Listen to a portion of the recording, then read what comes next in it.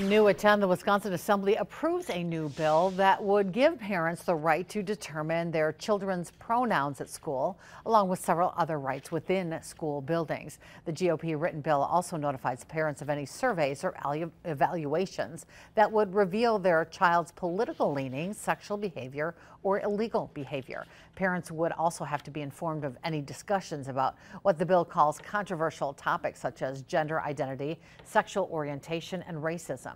If any of those were brought up in the classroom, parents would be legally allowed to pull their kids out of the class.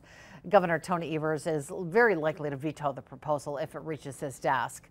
Opponents of the bill say it would disrupt school protocols and censor children. Lawmakers